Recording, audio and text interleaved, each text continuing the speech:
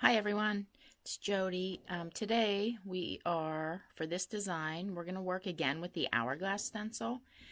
Now this one I only used a piece of the stencil, and the piece that I used is, like if we blocked right there, it almost looks like a little gem to me, like some kind of a stone. Yes, this one's would take a little longer to mark, but sometimes taking a little more time to mark it is worth what you get in the end. And I think this design's pretty cool. I would use this probably as a background fill because it is going to have quite a bit of quilting on it. So what I did was, I'm going to do it, if you look at what I marked, like a clamshell, I guess. So you can see I have these ones marked, and then the next row up, I alternated it and marked this. And it was really quite easy to mark because you have two together. And then, on the stencil, it alternates the other direction. So I just marked the two and then slid the stencil over to mark the middle one. And all you need to get started is a baseline at the bottom here. And then it's very easy to line them up because you have the different dots and the center lines to line up the additional ones. So let's go ahead and stitch the bottom one. And so kind of the plan is, what I want to do is I'm going to put 1/4-inch lines around the outside of each shape. Because what I want to do is we have these little triangle shapes that get left. And I want those to stand out. So I want what's next to these to be tight. So I'm going to go ahead, and the plan, it may change once I see how it looks, is to put 2 1/4-inch echoes inside each of these shapes. Then use a fill to travel to the next one. So let's see how that looks.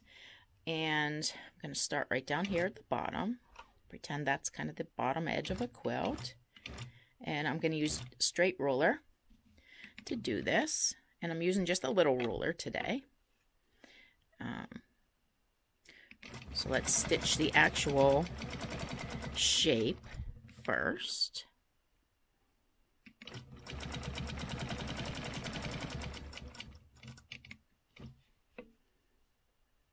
Using those, aiming for the dots, and I kind of try to stitch in the middle of the stencil line. And then back down to the bottom. So now I'm just going to bump over here until I see my hopping foot is on that line. And I'm going to do a 1/4-inch echo on that whole shape. Foot touches that line. Actually need one more stitch. There we go.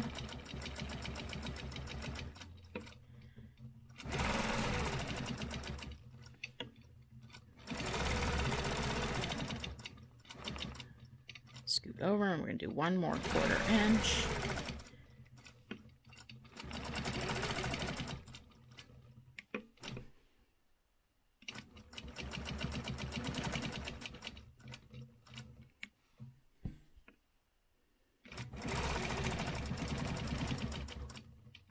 It looks like I actually could probably fit one more echo in there.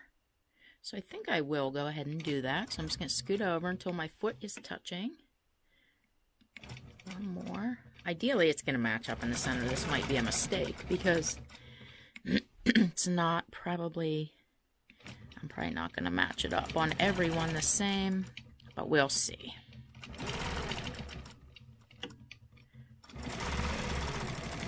Well, that's not bad. And then in here, I'm going to go ahead and just do some kind of medium-ish sized pebbles. I don't want to do something too tiny because then it takes a way long time. And because those lines are pretty close together, I don't want to get the whole thing just way too tight.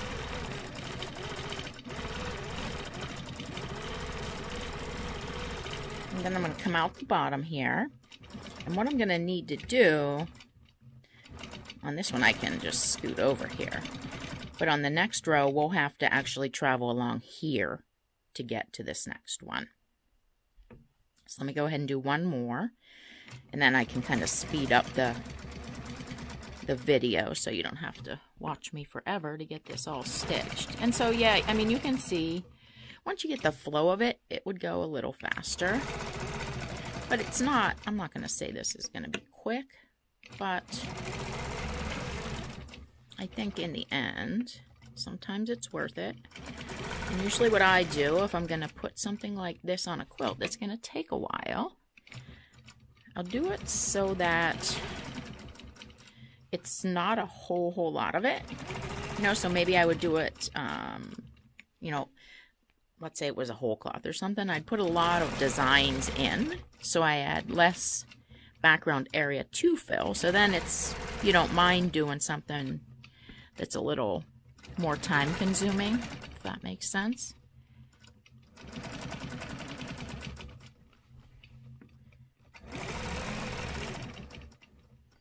And then one last echo here.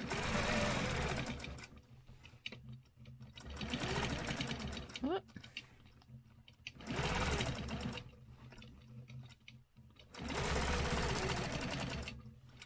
And then again, I'm going to come in here, do my pebbles. And it doesn't have to be pebbles. You can put whatever you'd like in there.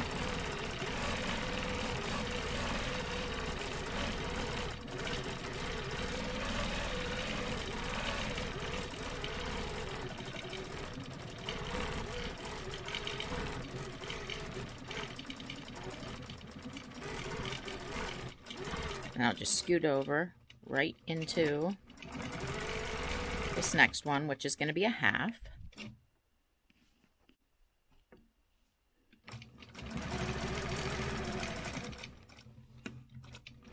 So this would be like if you were, you know, at the edge of your quilt, or, you know, maybe you had something like a feathered wreath in there that you were doing this behind.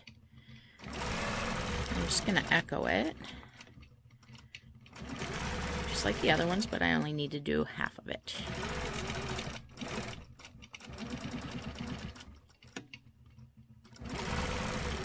And then, of course, this would have pebbles. Now, I do want to do one on the next row, just so you can see how we would travel on that one. So let's come up here. Actually, I'm going to do this one.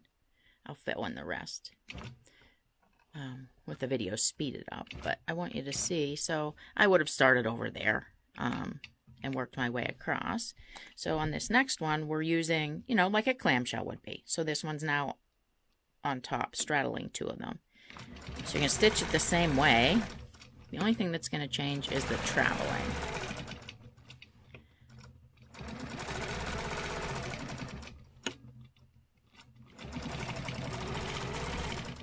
So here, you're going to travel, you know, at an angle alongside.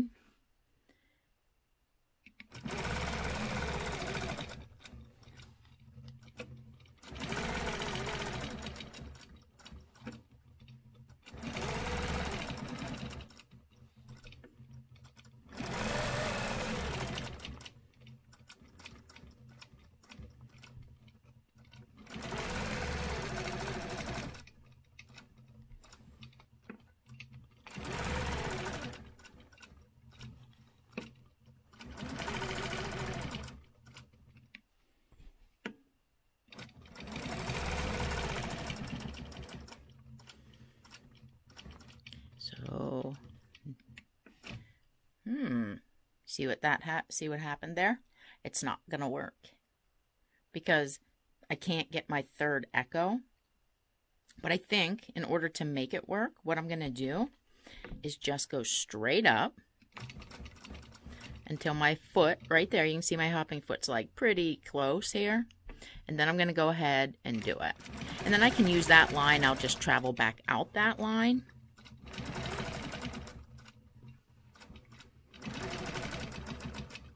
See what I mean here in 1 second. So I'm going to come down and I'm going to meet right there. I'm going to go ahead up in here, do my pebbling.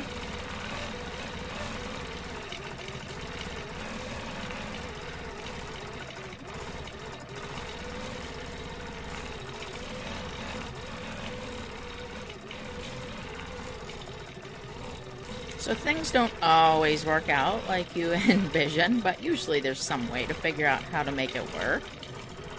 So I don't think that's terrible. So I'm going to come out of here. Now, I do need to backtrack, so I'm going to have to backtrack up and over.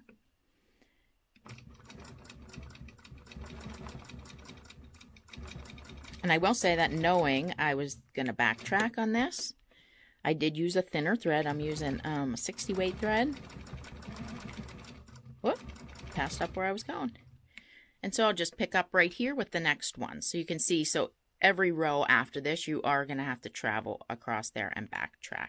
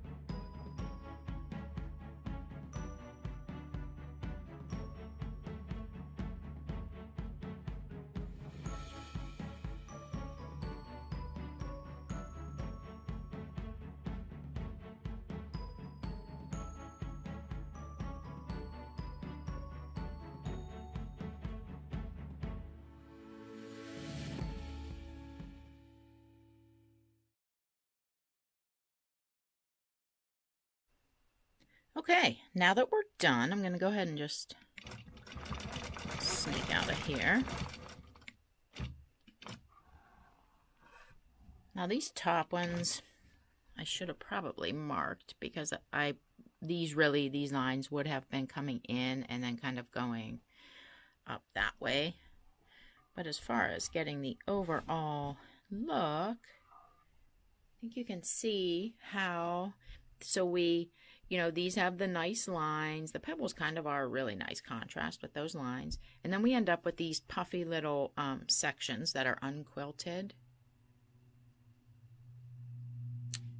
So let me go ahead and I will get a good picture of this for the beginning of the video so that you can see it.